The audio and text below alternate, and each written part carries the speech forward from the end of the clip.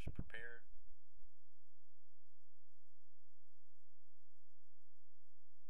Any viscoelastic can be used to fill the flat part of the loading platform. I do avoid OcuCoat as it can be to make the lens too slippery.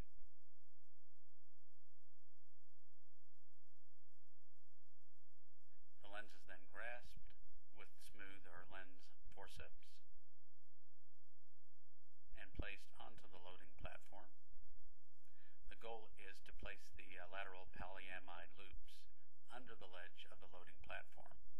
This is accomplished by tucking the polyamide loops with the forceps under the ledge and then pushing laterally on the lens.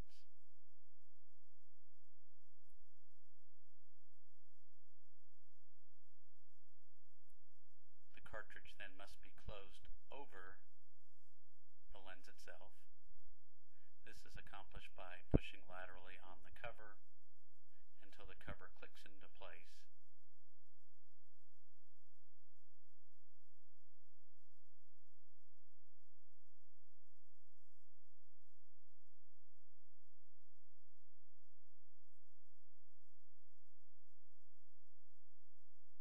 The injector tip is then filled with viscoelastic so there are no air bubbles.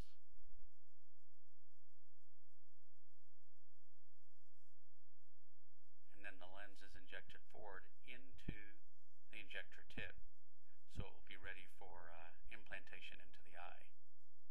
You can see the good position of the loops as the lens is pushed forward.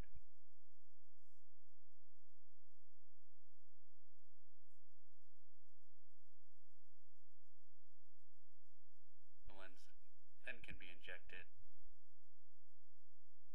without difficulty.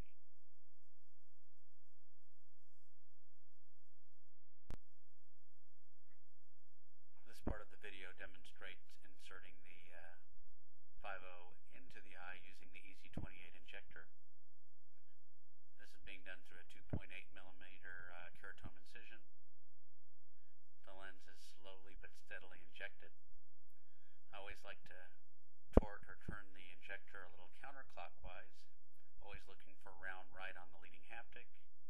It'll be round left on the trailing haptic. Gently